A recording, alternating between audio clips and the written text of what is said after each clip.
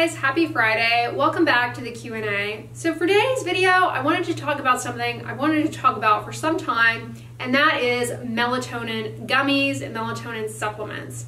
I have many other Q&A videos talking about all kinds of hair and nail and skin gummies and collagen supplements, so check those out. But today's video, I wanted to talk about the popular sleep gummies.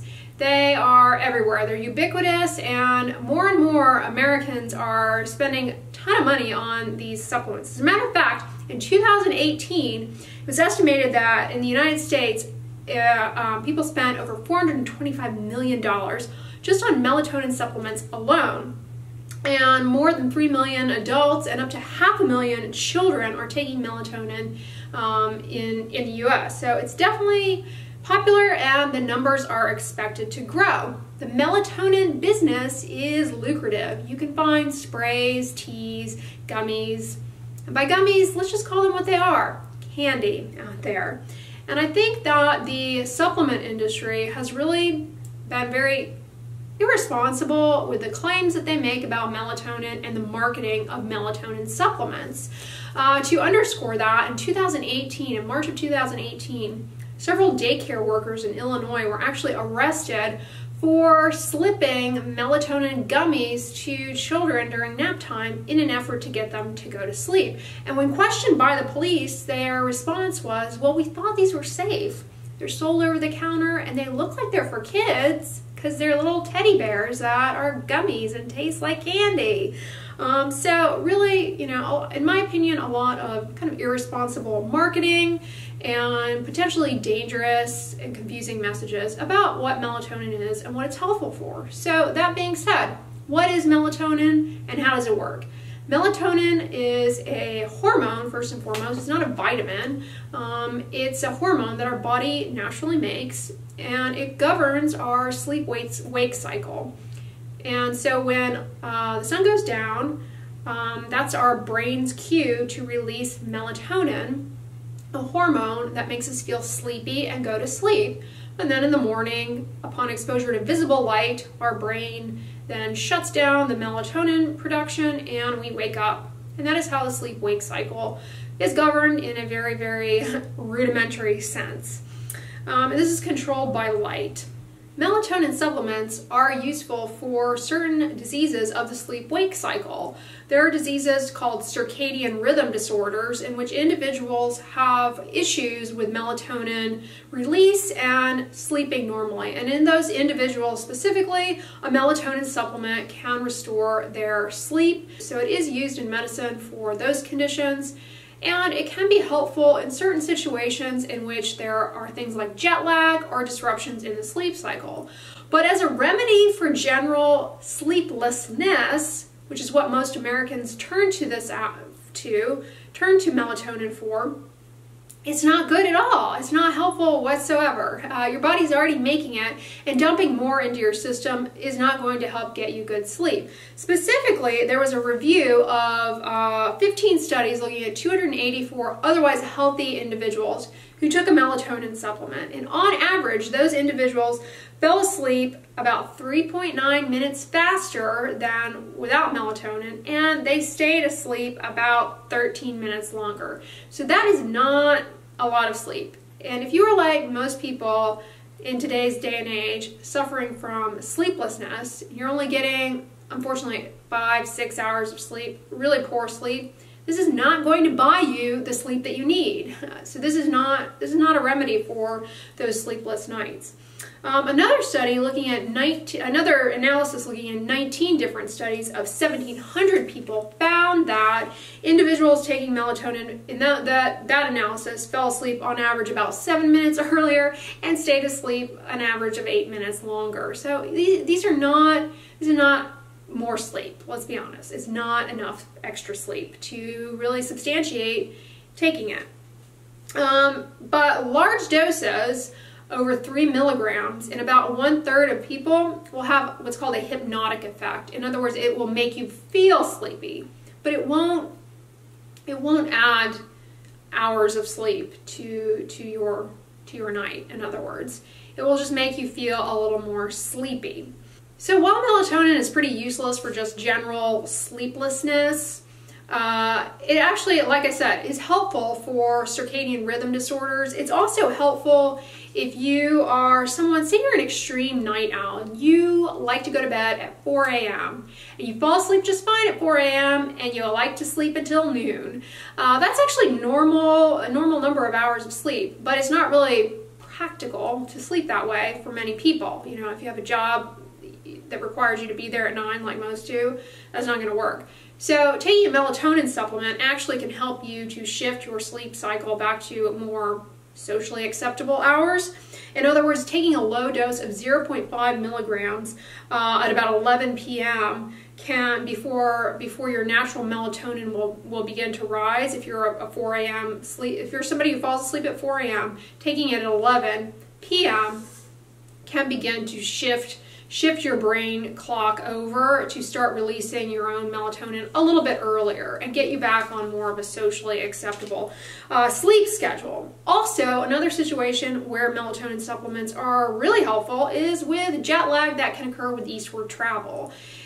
So specifically, if you take melatonin 0.5 milligrams about 90 minutes before you want to wake up and your destination, that can kind of help offset jet lag. For people in occupations like obviously airplane pilots, people with business travel, their sleep cycle can really get messed up because they're going from different time zones, and so this can kind of help to offset that. And then another situation where it can be useful is kind of in the vacation sleep cycle disruption, as I call it, or like the long weekend problem.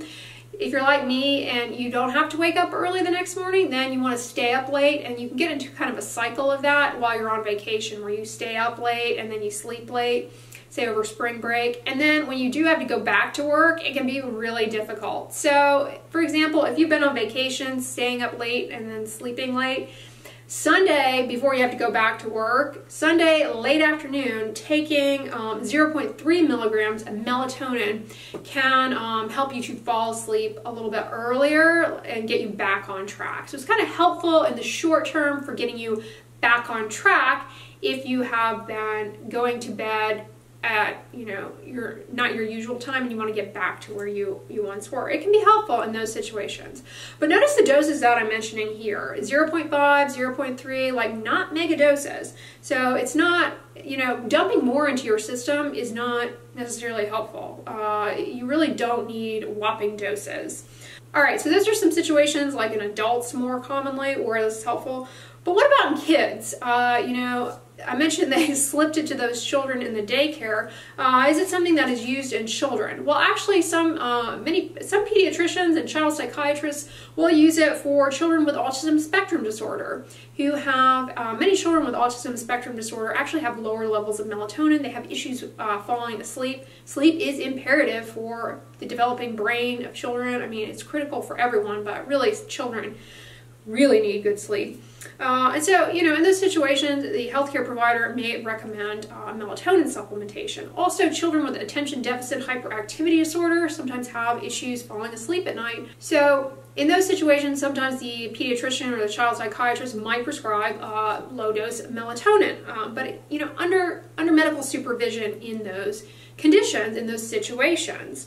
You know, it's not something that parents should gravitate towards to get their kids to go to bed on time and to go to bed earlier. While it is generally thought to be safe, it doesn't appear to be habit forming, and it's not the kind of thing that you can develop a tolerance to, it seems. There are some animal studies that actually suggest that it could be damaging for reproductive development. So given what I've told you about how it's just not practical for improving the number of hours of sleep that you get, compounded with those animal studies, it's kind of like not something that should be considered really for children outside of the situations of ADHD and autism spectrum disorder, in which a healthcare provider might suggest it. But just, you know, run-of-the-mill, getting your kids to go to sleep, probably not a great choice. Not likely effective, and these potential risks outweigh those 10 extra minutes of your kids sleeping. So, you know, there are better things as parents you could do to try and get your kids to go to sleep earlier. Putting a ban on smartphones, tablets, TVs, about an hour before bed, dimming the lights, having a routine. That is a much safer, practical approach. If your child truly does have a sleep disorder, you know, obviously address that with your healthcare provider, but these sleep gummies, you know, I caution you against self-treating your children, you know, against them using them for getting good sleep. But sleep definitely is super important for children. And how safe are these in kids? I mentioned the animal studies. There have been a lot of reports of calls to poison control centers from parents of kids who have taken too many of these, and you know, that kind of harkens back to my concern about the irresponsible marketing. These things look tasty, and they're candy, so you know, unfortunately kids can get into them and overdose. And what happens in those situations? Well, the most commonly what would happen in those situations, children can experience nausea, diarrhea, headaches, increased bedwetting, have some mood changes. So, you know, it doesn't appear to be a life-threatening to overdose on melatonin gummies, but, you know, not a fun situation regardless, and, you know, definitely not something that you want to happen. And, you know, again, it kind of speaks to the idea that this is a hormone. It should not taste like candy. You know, I've never had one. Side note, I've never tried one of these, but I have tried other, like, women's multivitamin. They have vegan gummies, and they taste really good. They taste really good. And, you know, those that I've had, I've thought to myself, if I were a child, you know, it'd be easy to think that this was just candy. They taste really good. So it is definitely a danger in having them. Maybe you have them around for yourself and your kids get into them and think they're Halloween candy that you're hiding from them. So you can imagine, you know, it can potentially cause harm. But it seems as though, you know, it's pretty hard to just overdose on them and make yourself really sick. They seem to be pretty safe, which is probably why they are allowed, you know, to be sold over the counter, I would imagine, and not regulated anyway. Is thus far they appear to be pretty safe. However, they can interact with medication. Specifically, melatonin supplements can interact with your blood pressure medications. So if you are considering taking this, definitely talk to your doctor about the other medications that you're taking. You know, you don't want to interfere with the function of your blood pressure medication. Also, oral birth control pills, theoretically, melatonin interacts with those, although I don't believe that has been substantiated. It's just a theoretical concern. But, you know, that's something that you might not want to experiment with. And it also, there's evidence in animal studies that it's excreted in the breast milk. It's not recommended for breastfeeding. Given what I told you about the animal studies suggesting potential harm to the developing reproductive system, it's also not recommended in pregnancy.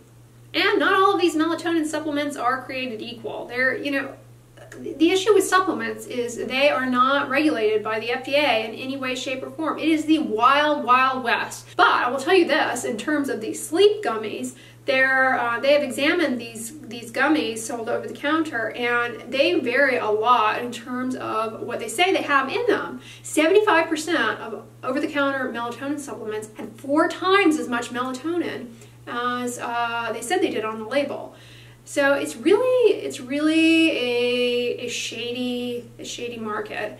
So it's obvious that the melatonin industry is not uniform in any way, shape, or form, and there's no way for me to ever critique any kind of supplement objectively other than tell you what the data shows for the active ingredient. So particularly lately, I've been getting a lot of requests, and I often do, to review specific brands of hair gummies and skin gummies and now some of these sleep gummies. So I tell you guys, I can only talk about the ingredients. It's not really fruitful for me to review all of these different brands. I know you've got your favorites, but honestly, I mean, it's a $425 million industry on melatonin alone. That is a lot of candy you guys want me to review.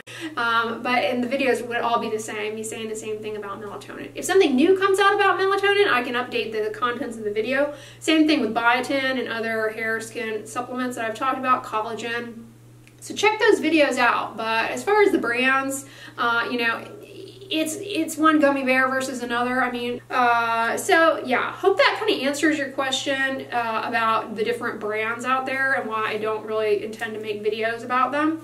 So I hope you guys enjoyed this video though, and you know, admittedly it's not really super skin focused, and you're probably wondering like, why is she making a video on melatonin? But sleep is critical to your health overall, for sure, and of course for the health of your skin. So it definitely is relevant, and if you're suffering from sleep depravity, you may be curious about melatonin, and I hope this video was helpful and kind of inform you as to how it works and what you should know about the supplement industry, specifically in terms of melatonin. So if you like this video, give it a thumbs up, share it with your friends, and as always, don't forget, sunscreen and subscribe. I'll talk to you guys tomorrow.